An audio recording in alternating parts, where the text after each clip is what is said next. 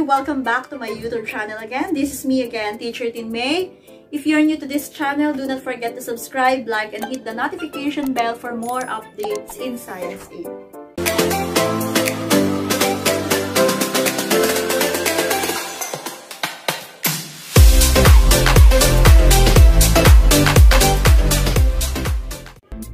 Samahan niyo ulit ako at i-continue natin ang ating discussion about seismic waves. In our previous discussion, we discussed about the main types of seismic waves. So we have the body wave and we have the surface wave. And under the body wave, we have the P wave and we have the S wave. And under the surface wave, we have the log wave and also the Rayleigh wave. So in this lesson vlog, we're going to discuss and we're going to perform a simple science experiment wherein we can fully understand about the seismic wave. So, samahan niyo ulit ako at tara na mag-explore muna tayo.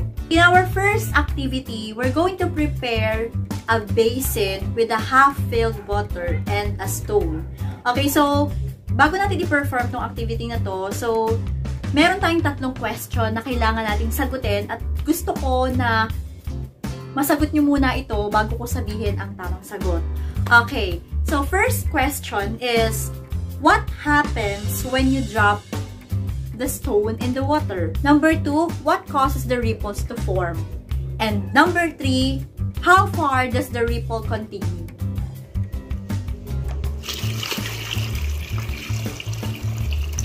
Okay, so let us prepare a basin and a half-filled water and also a stone.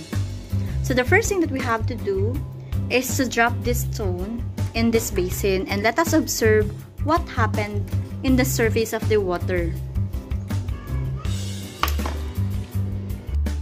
When the stone drops into the water, it forms ripples. The ripples form as the water molecules oscillate in a small circle. Now, how far does the ripple continue? The ripples continue when the amplitude of the ripple will drop with a factor proportional to the square root of the perimeter of the expanding wave front. It is explained by the fact that the energy that created the wave came from a point where the rock dropped, and as time goes by, this energy gets spread over a larger and larger circumference. Remember, class, that the vibrations are properly called the seismic waves. As these seismic waves travels along the body of the earth, they behave in different ways depending on what they encounter along the way. Okay, now, in our next activity, so let us prepare a 12 inches ruler. So, yung elastic ha. But since I do not have any ruler at home, hindi ko alam kung bakit wala akong ruler. So, I'll be using protractor since elastic din naman to and I think this is 6 inches if I'm not mistaken. Okay, basta ito na yung gagamitin ko para i-demonstrate sa inyo yung gagawin natin sa activity na to. So, the first instruction is let us hold the protractor at both ends. So, kung may ruler kayo sa inyo, so, kuhanin niyo isang ruler and then hawakan niyo sa magkabilang dulo. Okay, then, let us hold the ruler horizontally and then bend it. So, ipibend natin ng pagganito.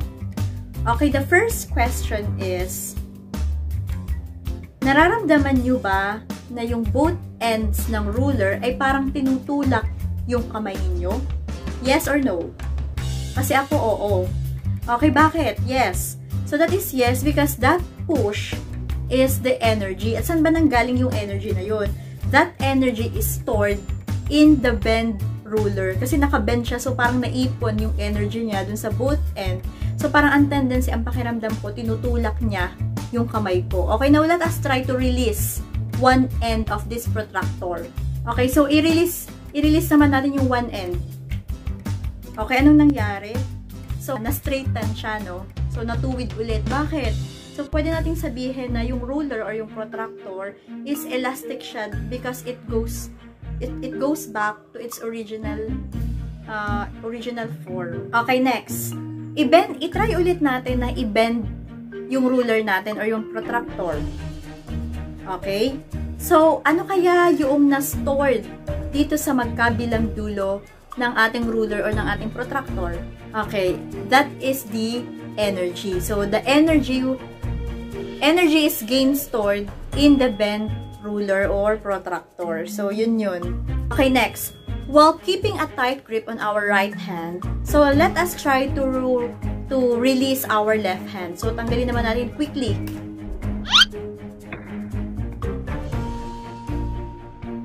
Okay. So, what happened? As you can observe, the ruler or the protractor vibrates as it snaps out to its original position. So, para bang nag-vibrate siya nung nabitawan na natin siya at bumalik sa original position. So, ang ibig sabihin lamang nun is na-release din natin yung stored energy. Okay, this time, we're going to create a simple science experiment wherein we're going to create a wave box that demonstrates how the earthquake waves can travel through a variety of materials. Okay? So, meron tayong inihanda dito mga materials na meron tayong string. So, wala akong ibang string.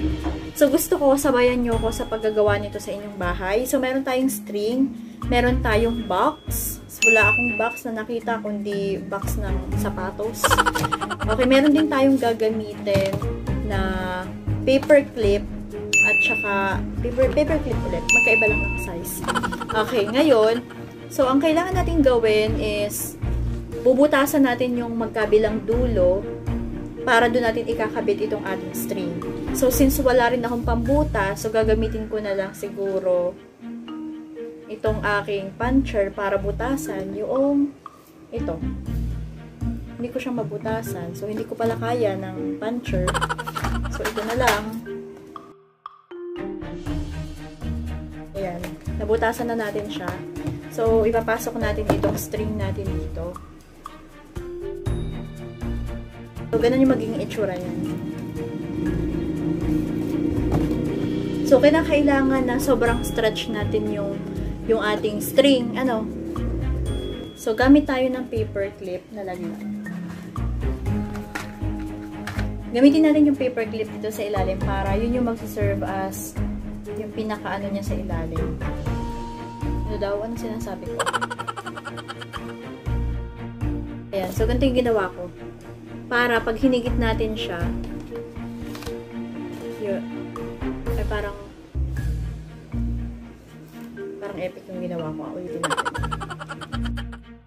So, nasa diskarte nyo na yun kung paano nyo itatali yung paper clip.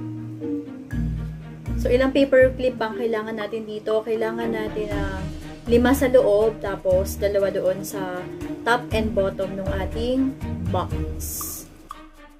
Yan. So, itinali ko lang siya ng paganto.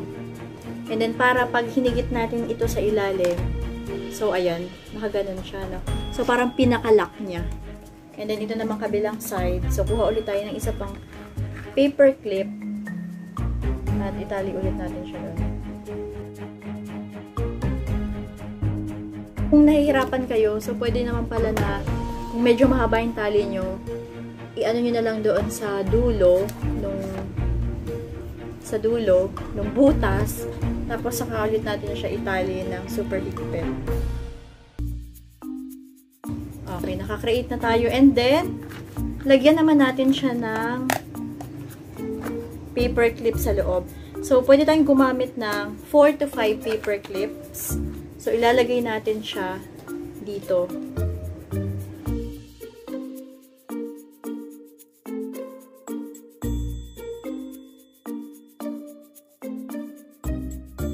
Ayan. So, ito yung finished product natin. Ayan. Ngayon, ang sabi dito, okay, so after placing 4 to 5 paper clips on the string inside the box, so we're going to place the box on a table or some other objects where you can strike it to make it vibrate. Okay, so titingnan natin kung magva-vibrate siya. And then we're going to move our box to another surface, and then we're going to see if you can make the paper clips vibrate on these surfaces. Okay, and then we can change the experiment by using different thickness of the string. So, pwede natin pakapalin pa yung strings, or pwede rin naman tayong gumamit ng different size of paper clips. So, hahanap lang tayo ng place kung saan pwede natin i-vibrate ito. So, tara, samahan niyo ako. Yan. So, naglipat tayo dito sa kusina. At meron tayong table dito. So, ipapatong natin itong ating model model ng ating earthquake. Tapos, tingnan natin kung magbabibrate ba siya kung in-strike natin itong table. So, tingnan muna natin kasi medyo mahangin yata. Okay, so tingnan natin. Isa pa. Okay, so pag lumalakas, lalong nagagalaw. Ano yung ang ating paper clips. So, yan yung nangyayari sa earthquake. So, kapag nagkaroon ng paggalaw dito sa lupa, so, yung fault line, nagagalaw din siya. No, sa yung tendency na nagkakaroon ng vibration. Isa pa.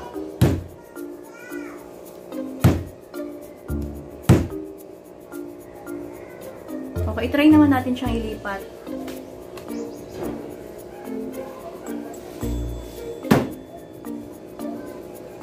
Ginagawa mo!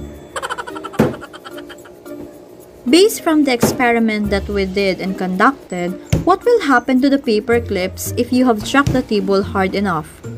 Of course, the paper clips will move due to the sudden vibration. Now, why does vibrations create sound? Okay, it creates sound because sound waves are formed when a vibrating object causes the surrounding medium to vibrate. These wave backs that we created is a good example or a good model that demonstrates how earthquake waves can travel through a variety of materials as they travel away from the focus of an earthquake where the rocks first rupture. Remember that all earthquakes produce P waves and S waves. P waves travel through solids, liquids, and gases. In this simple science experiment, you see how P waves travel through different solids, causing paper clips on a string to vibrate. This is the end of our lesson vlog about this topic, about seismic waves. At itong mga activity na pinakita ko sa inyo, sana gawin nyo rin yan sa inyong mga bahay para mas lalo nyong maintindihan at kayo mismo ang mag-experiment nitong mga topic na ito. Okay, sana may natutunan kayo sa lesson vlog na ito. At maraming salamat sa pakikinig. Thank you all sa mga estudyante dyan na struggling pero nagsisikap para mas maunawaan at maintindihan ang lesson.